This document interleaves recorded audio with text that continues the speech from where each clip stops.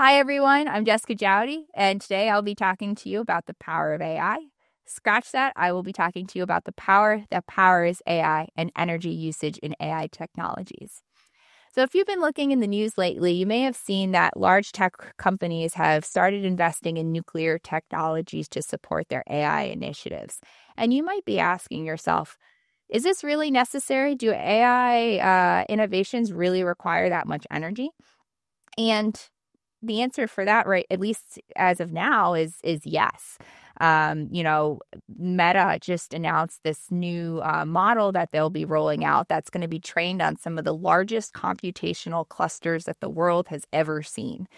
What that means is that those computational clusters are going to be they're anticipating the 5 times more energy than the largest supercomputer in the United States. So that's a lot of energy.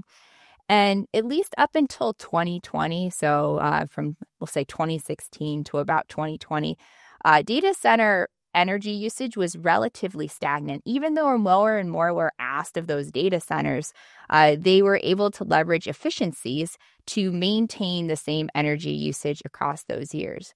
Around 2020, though, we started to see that those efficiencies were actually being outweighed by more and more demand for computational power, a lot of that being driven from AI use cases.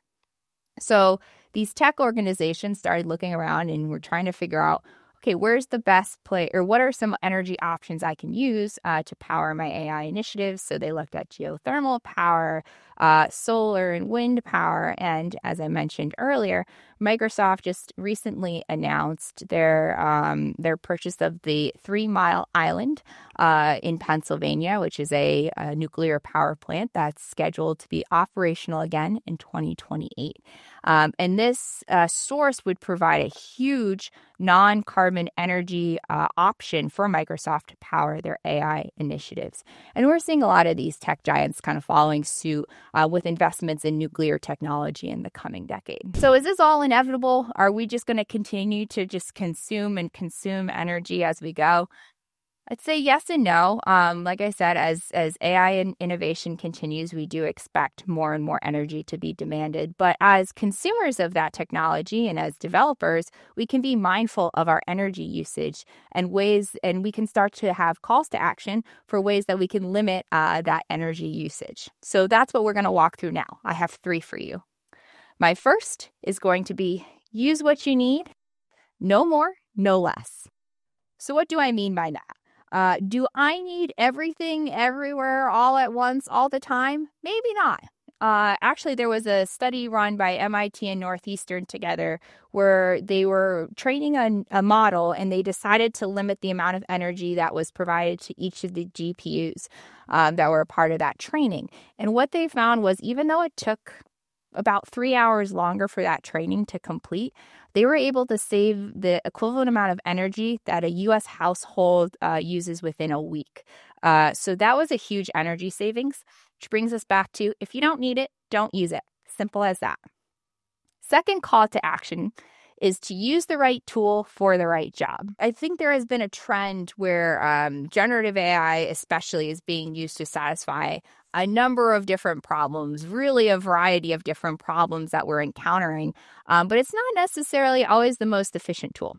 So take, for instance, the difference in energy usage between a ChatGPT query and a simple Google search.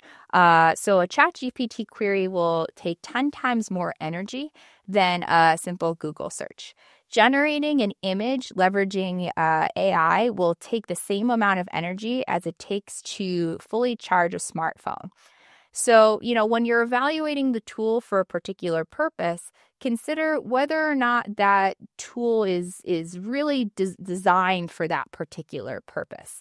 Don't overcomplicate things. Use the right tool for the right job. Number 3, think about scale. When we design technologies, it's important for us to think like we are designing technology for the masses.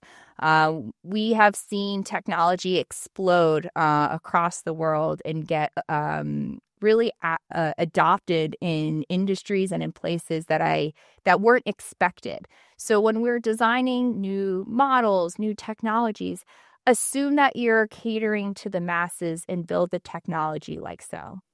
So those are my 3 calls to action. Use what you need, no more, no less. Use the right tools for the right job, and think about scale. And that'll help us all be more energy efficient as we continue to use AI. Thank you so much for your time.